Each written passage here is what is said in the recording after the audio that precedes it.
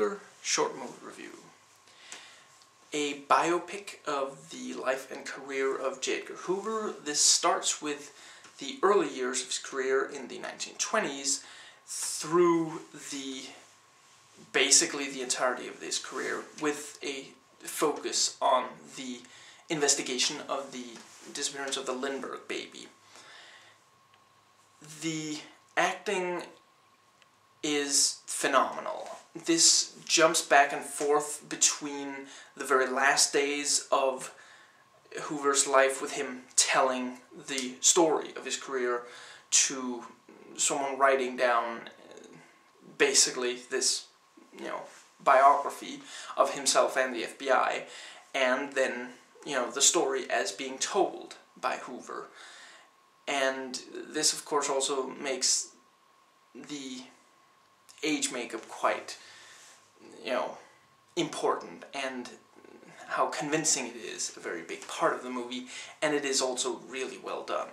The historical characters are quite accurately portrayed. The most amount of screen time and development is granted to Hoover, and you really do get under his skin. You completely understand the man, and it is a very balanced and fair approach to him, his life, and his career, with both good and bad, highlighted, so that really the audience can make up their own mind. We get to understand his relationship, his close relationship with one of his colleagues, male colleagues, his sexuality.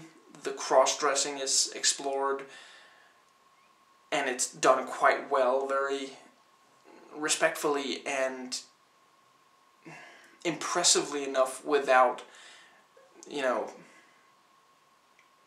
getting silly or anything. His private personal secretary and his close relationship with his mother.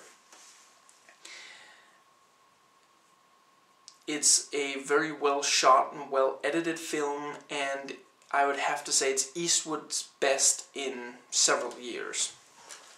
If you like this review and want a more detailed one, check below, it's there as a video response. If not, it'll be in the description box. Please rate and comment, and hey, if you like this video, that subscribe button's just waiting for you to click it.